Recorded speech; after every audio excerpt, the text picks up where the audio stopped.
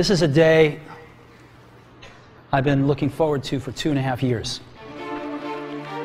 Today, Apple is going to reinvent the phone. The result of years of research and development, an iPod, a phone, and an internet communicator. These are not 3 separate devices. This is one device, and we are calling it iPhone. As we arrive at iPhone's first birthday, we're gonna take it to the next level, and today we're introducing the iPhone 3G. Some people have called it the phone that has changed phones forever. And that's why I'm really excited to tell you about an entirely new version, the iPhone 3GS. Yes.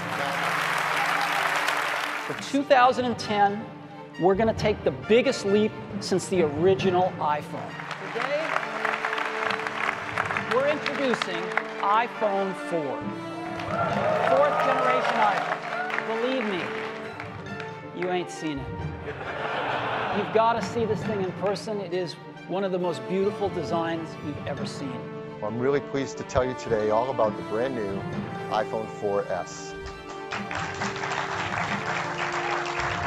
We started with that first iPhone, and each and every year we introduce new versions. Today we're going to introduce iPhone 5. This year we're going to replace the iPhone 5, and we're going to replace it with not 1, but 2 new designs. The iPhone 5C. The second is called iPhone 5S.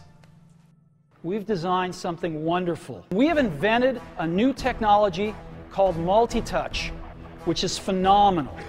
It works like magic. It's thinner than any smartphone out there. It's got a full plastic back. It's really nice. Flush headphone jack, so you can use any headphones you like. It has the same great design of the iPhone 3G that we just launched last summer. This is, beyond a doubt, the most precise thing, one of the most beautiful things we've ever made, and it's really thin.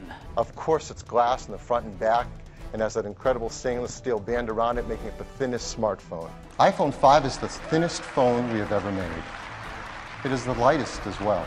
It is the most beautiful product we have ever made. This is iPhone 5C, and it's really stunning.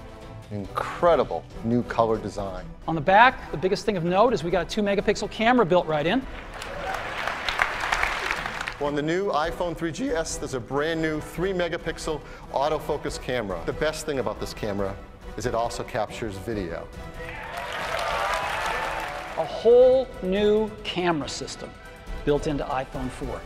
What we've done is we've gone from a 3-megapixel to a 5-megapixel sensor, but that's not all. Because the camera also records HD video.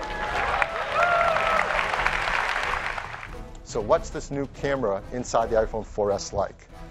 An 8-megapixel sensor, and we have some huge advancements in technology with iPhone 5S to do just that. A new 5-element Apple-designed lens that has a larger f2.2 aperture. 2 LEDs, one a cooler white one, and another a warmer amber one.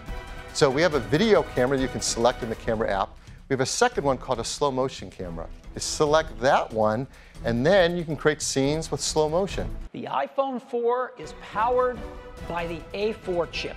It has a new chip inside. The A5 chip that we've launched just this year in the iPad 2 is now making its way into the iPhone. Compared to the A5, it's 2 times faster at CPU, 2 times faster at graphics. The A7 chip, this is remarkable. It is a 64-bit desktop class architecture. We have a completely new part in the iPhone. We call it M7. It takes advantage of all these great sensors, and it continually measures the data coming from them without even having to wake up the A7 chip. CPU performance from the first iPhone to now the new iPhone 5S, it's increased 40 times. It's got a 3.5-inch screen on it. It's really big. And it's the highest resolution screen we've ever shipped. It's 160 pixels per inch. Now the Retina display has 326 pixels per inch. This is... Every iPhone to date has had a 3.5-inch screen, but the new screen on iPhone 5 is a 4-inch display, the same 326 pixels per inch. So a lot's changed, and it's time for the connector to evolve. And that's just what we've done. Our new connector is called Lightning. Touch ID uses a key you have with you everywhere you go, your finger. And more specifically, your fingerprint, which is unique to each of us. It reads your fingerprint at an incredibly detailed level. Only Apple could create such amazing software, hardware, and services. But there is one more thing. And we've managed to keep it secret.